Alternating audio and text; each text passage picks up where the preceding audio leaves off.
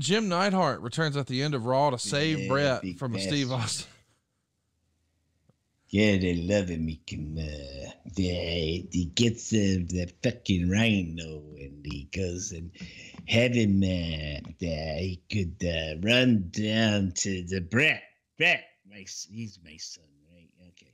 Brett, he could get him to save the fucking big bastard. God, he's strong.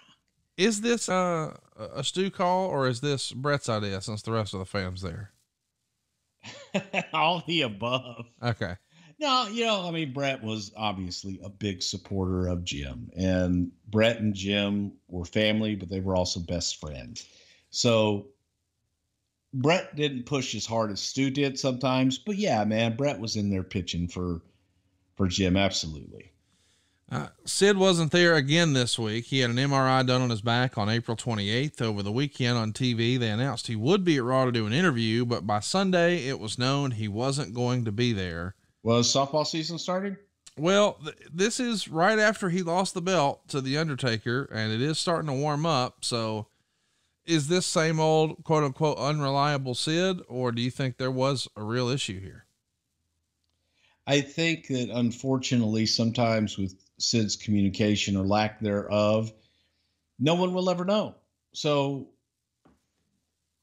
maybe he said he was hurt, maybe he didn't communicate, and whenever you get your wires crossed and things like that, then you just go right to the lowest common denominator. And while he'll say something, the spottings of Sid being on a softball field don't do him any favors. Yeah. So another talent mentioned here, Yokozuna was contacted about coming back with all the injuries, but he's on blood thinning medication. So if he were ever to suffer an accidental cut, the blood wouldn't clot and it could be really disastrous. No word on when he'll get clearance to return. The last time we saw him at this point was Survivor Series 96. And unfortunately, we're going to start winding down his WWF career.